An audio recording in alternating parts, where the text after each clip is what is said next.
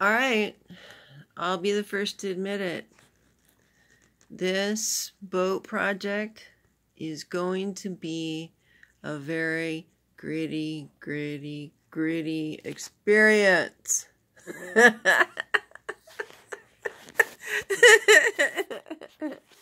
Well, what do I mean by that? Well, it means there's a lot of sanding and grinding of fiberglass that's in my future. So, now that I think I have rounded up and wrestled down a buyer for my camper, that's going to free up some money.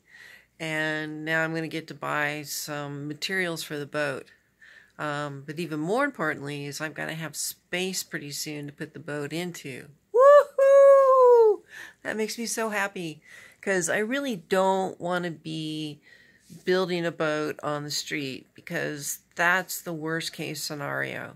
That's how you really upset your neighbors. So I'm not doing work on the boat right now. I washed her up, got her clean, and made her safe to walk around, tied everything down, and then I made her watertight, put the windows in, but I really don't want to upset my neighbors. While my house is a county property, I still could have neighbors get upset with me, and I don't want that. So the best scenario is to sell the camper, which I think I have a good guy that really loves my Lance camper as much as I do. And so I think we're going to work through that process. You know, he's a new guy, just bought a truck on Friday, and is ready to throw this Lance on top and go out there and explore the world. So I'm going to leave him with a notepad full of my wisdom and how to make that successful and take care of this really pretty camper. And I know I'm diverting from the subject that's on the table here, but it all ties together because I'm selling the camper, which is freeing up money and space so that I can work on the boat. But I snuck ahead a little bit because I like to do this. I like to always have a little edge where I'm just like, okay, what's next? Let's do that and get prepared.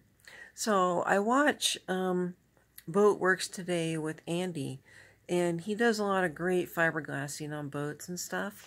And I think it's really good to acknowledge these craftsmen who do this as a profession and are, you know, amazing enough to spend their time making a YouTube video showing us all how it's done. And so I've watched a lot of Boatworks Today videos on how to fiberglass.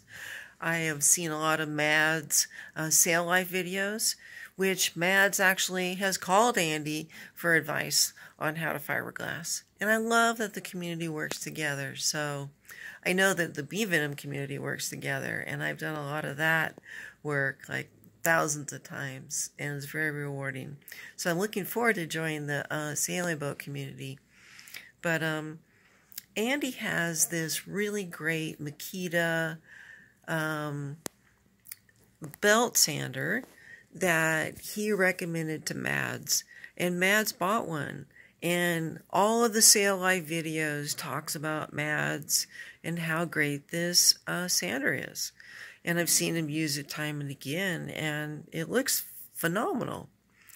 Well, as a really poor, broke Lyme disease patient, I don't have $300 to fork out on a Makita, you know, belt sander. So what I did is I went to my Home Depot site and I ordered a Ryobi. And I've got a lot of Ryobi tools. I like them. They're kind of